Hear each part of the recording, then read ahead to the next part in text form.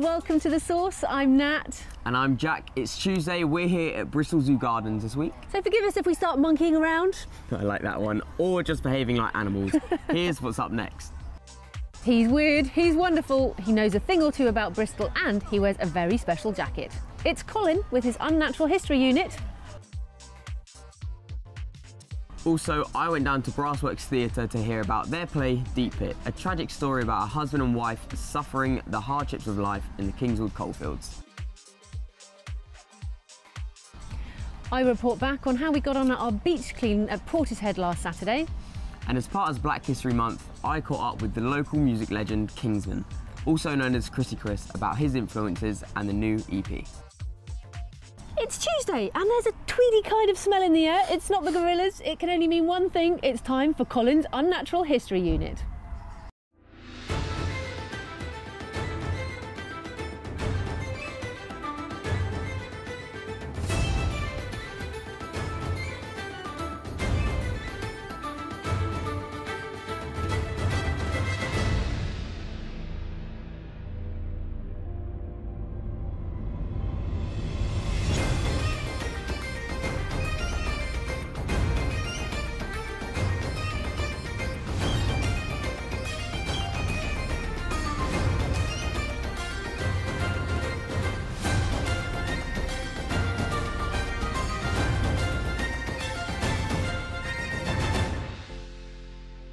Oh, the SS Great Britain. I'm going to go to America. I'm not sure where that accent's coming from. I'm going to make my name, make my fortune. To get there, I've got to arrive in style. So I'll be going first class on Brunel's SS Great Britain. Actually, no, it's me, Colin, from the Unnatural History Unit. And we're here at the SS Great Britain because it may sound like history, talking like we did then, but it actually is real. It's here, you can touch it, you can feel it. It's a living story that is continuing, and it is right here at the heart of Bristol, which many people say is the harbour. Let's go and find out more from the experts on board. Why, it's Jess Helens. Yes, Thank you. Come on board my little tiny little boat. Perfect day for it, Jess. I know, it's beautiful, isn't it? She looks Boat. gorgeous. She does look beautiful. And why are boats always she, by the way? I've always wondered that. That's a good question. I don't know that answer, so... You can phone in. Talk to us. Tell us. Let us know.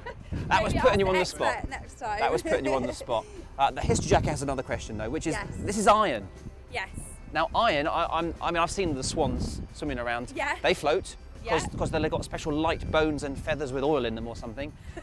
That's a natural thing. We're Unnatural History Unit. But Great. your boat is iron. Now that wood floats. Yes. Wood is good. Yes. Varnish it, stick it on the water, Yes. off it goes. Yeah. But what about iron? That sinks. It does, but not on the ship. And everyone did believe that she was going to sink, which is why you'll see illustrations of the launch from her dry dock here in Bristol, and you'll see thousands of people coming out to see the ship because they really didn't believe that she would float. But Brunel had designed her in a certain way that she does, and well, not anymore, but she did. And yes, so she was a marvel. They didn't believe it, but it happened. She still is a marvel. Yeah, she is. The fact that she was beached on the Falkland Islands and someone they punctured holes in the Yes, side. Scuttled her. Scuttled. Another technical word we've learnt today. Keep adding these words up. They're all going in. The most important thing is once you're scuttled, that's it. That's the end of your life. Yes, I it's assume. supposed to be. In Australia, they deliberately sink ships to create new reefs. Yes. But your ship's here. But it Yes. was on the Falkland Islands with the holes in the side. Yeah. How is that possible? Yes, they did scuttle her, and she became an attraction for the people of the Falkland Islands. They used to boat out to her and picnic on her. But in 1969, the kind of rescue mission was started, and they brought her back on a barge. So she didn't float the whole way. There are photos of divers stuffing mattresses into her hull to try and make her as watertight as possible. There's always plenty of mattresses hanging around. Loads We've of seen them. them. There's one over there. So yeah, if you've got a scuttle ship, start collecting mattresses. Then That's all you need. yeah. And then she piggybacked a barge back to Bristol, and a lot of people will remember seeing her come under the bridge, which was a wonderful serendipity of the two masterpieces of Brunel coming together. Had they met before? Happened, Oh, no, never met before. because the ship was built, opened afterwards, after the ship had left Bristol. So that had never happened until 1970. We really didn't think that would ever happen. So it was beautiful. That is a beautiful thing, and she is beautiful. She is a beautiful, beautiful design. But I heard that there were changes and there were revolutionary things about this ship that gave her that edge. Yes. So what changes? I mean, there was paddle steamers at that time. So why isn't this a paddle steam? Well, there's a story that Brunel saw a little wooden boat. Was it this one? No. Oh, okay. And it had a screw propeller, and it was going through the water really quickly. But he thought, well, a screw propeller works much, much better. It will be able to cut through the waves rather than paddle steamers. If you imagine a rough sea, a paddle steamer will be rough. Oh, we can actually recreate that right now. The camp. There we go. There we go. Rough sea. And it goes much slower. Oh, there we go. It's actually happening. Oh, actually, I'm feeling a little bit bilious. Another word. Look it up. Right. But with a screw propeller, you can cut straight through the waves, go much faster, and with an iron hull, that means she's much stronger, can carry a lot more. And actually, it cut down the time from Liverpool to New York in half. So it only took 2 weeks. That's and incredible. Seeing that coming over the horizon when you're stood in New York, thinking, what on earth is that? It's the largest ship in the world. This building here, the white building, that was Brunel's original drawing office. So that's where he would have worked with his engineer. What, that bay window? Yes. With his pencil in his hand? Yes, absolutely. Yes, so that's his original drawing office, and that's actually part of the new project that we're working on now called Being Brunel, and the whole of this is going to be redeveloped into a brand new museum, which will be opening in a couple of years. Fantastic. Now I can see it's very popular. You've got people on the deck, you've got people in the rigging, which you can now do. You can go up in the rigging, get your GoPro on your head and off you go. Memories that last a lifetime with that GoPro. Other manufacturers of recording equipment are available, but they've got people always, every time I go past, it's always busy, people dropping in, and if you buy a ticket once, they can come back? Yeah, if you buy your ticket, you can come back as many times as you like in a year. Oh, so fantastic. It's great value. I've already been once, so I've got my ticket, I'm coming back You in. can come back as many times as you like. That's and great. Every day here if you want. That's great, There's Jess. always something new going on, so you could actually do that. That is super. Well, thank you very much. Thank you. You talked to the Unnatural History Unit. We found out about iron. There is a way of making it float and go fast. Thanks, Jess. No problem. Lovely. Let's go back on shore. All right then. Yeah. Great stuff, Colin. Thank you so much. Now, if you want to get in touch with him on Twitter, you can. He's at Moody Colin. Now, that's not because he's moody, that's just his name. So send him in your local history stories. At Moody Colin, #The Source. Yes, and don't forget to tweet us because we love to hear about your thoughts and your stories on the show. So next up, we head down to the theatre, or at least you did. Yep, I went to Warmley to the Brassworks Theatre to hear all about their latest production, which opens tonight, Deep Pit. So I'm here with the cast and crew of Deep Pit at Brassworks Theatre. So let's start with Brassworks. It's been around for just over 2 years now. So earlier you said it was just a big white room and now it's this. So how did you start and how have you got to where you are now? Well, it was a lot of hard work, but I had a lot of help, a lot of support from the Arts Council, South Gloss Council, some of the parishes, and Kingswood Heritage Museum and Tools for Self-Reliance, which are two charities which work in this building as well. But yes, we've constructed our own purpose-built theatre now, and it's great because I get to work with very talented professionals like these people here. And this time round we're doing Deep Pit, which is a play about the Kingswood miners in the 19th century. So perfect regional theatre. Definitely. So like you've come a long way from just a white room. Do you have any, like, what are your kind of future plans for this place? To retire. Yeah. Let someone else deal with it. No, we've already got a Christmas play sorted out. We have a sort of family-friendly play coming up in December. Which is Sherlock Holmes. It's our second Sherlock Holmes adaptation, but we have a female Sherlock Holmes. So we like to do things a bit differently here. Yeah. So, yeah.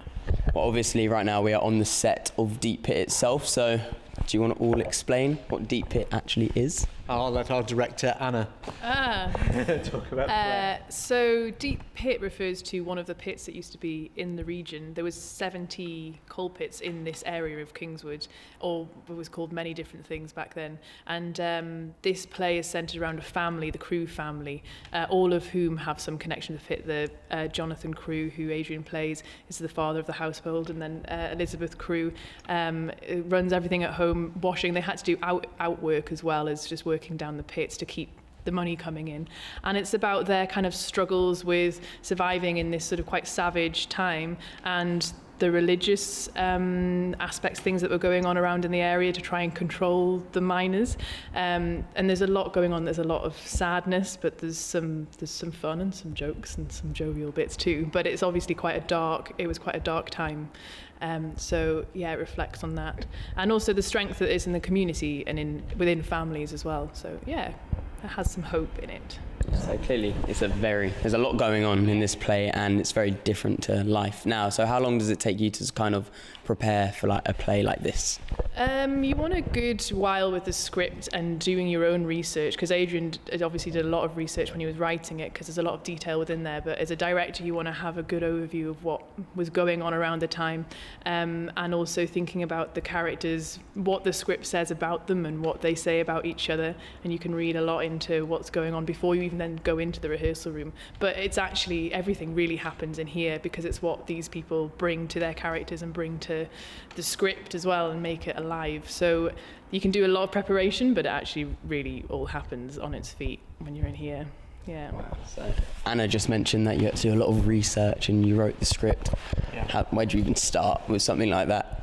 Well, it came out of a writing workshop I was doing with Soho Theatre in London and Bristol Vic, and I wanted to write something. I wanted to kind of write a political piece, but not set in the modern day, so something which was set in a period which reflected a lot of issues that are currently happening, but not being too on the nose. So it's not important that you know all that.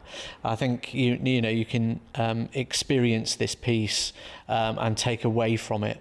You know, everyone's going to take away different things. It's quite an open piece, but yeah, that's where I started. And the more I looked into the Kingswood coalfields at the time, I realised what hardship these people had to deal with, and as Anna said, what a dark time it was. But then the uplifting bit was the resilience of these people and how they battled through it and they survived. I mean, there's a very big town here now, so it just proved that people did make it through all that sort of darkness and hardship.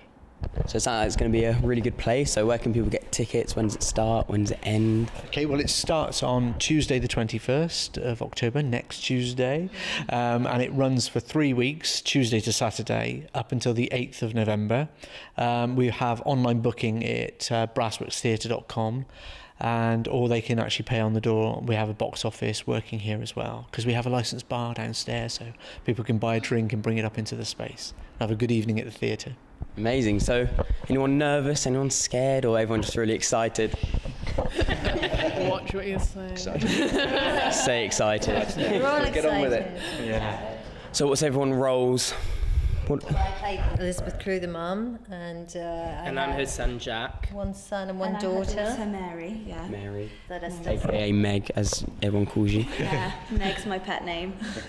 I play two roles. Two. I play Arthur Bridges, who is a bailiff of the time, and Pastor Jeffries, who is the Methodist preacher. And the two at the back. I'm a drunken friend called Jacob Lacey. Nothing but trouble. Nothing but trouble. And I'm the mine owner's son. It's called Henry Knight. The villain of the piece. Oh, so you're the villain. The villain. His priorities don't lie with the welfare of his miners. Put it like that. Okay, well, thank you very much, guys, for the chat. It sounds like it's going to be a really exciting and dark play, but everyone should definitely come and check it out here at Brassworks Theatre. Looks like a fantastic production. Yeah, it's really good. It should be great. So that's it for part one already. Join us after the break, where I'll be talking to local rapper and producer Kingsman. And I'll tell you all about our beach clean at Portishead last weekend. See you soon.